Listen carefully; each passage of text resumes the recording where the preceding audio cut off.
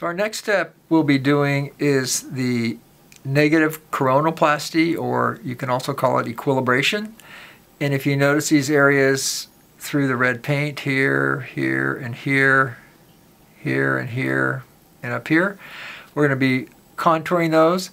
Now, you've already done most of this work in the lab. You've already done an equilibration on the models one time. So what we do is we're actually going to be marking these directly in the mouth and doing about 80% of it before we check.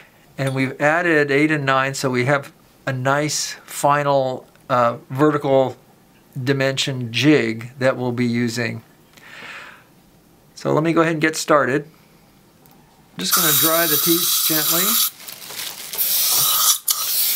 And then with a Sharpie, we're going to actually transfer our marks from the model onto the tops of the teeth. So we know we're going to be doing a little equilibration right here.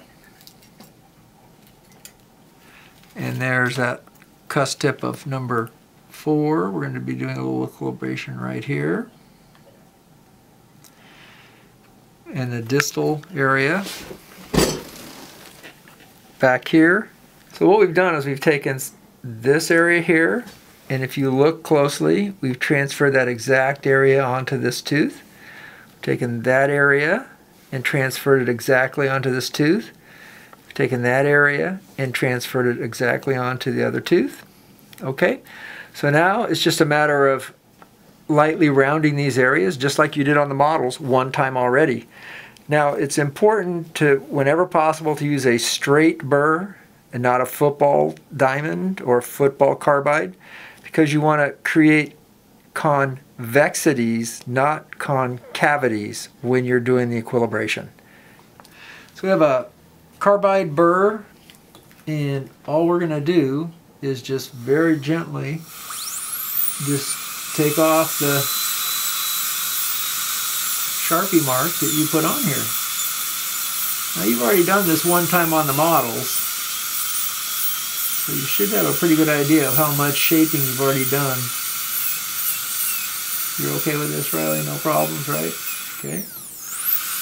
And it's better to under equilibrate than over equilibrate. So we're going to stop there.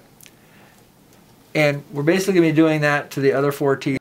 What we've done is completed about 80% of the equilibration. And now we're putting shims on the front, and we're going to be using the shims, and eventually when we have good occlusion on 8 and 9, to do the final adjustment into position. So when she bites down, medium hard squeeze. See, we have contact here. Open, please. Bite down. Squeeze medium hard. And no contact in the back.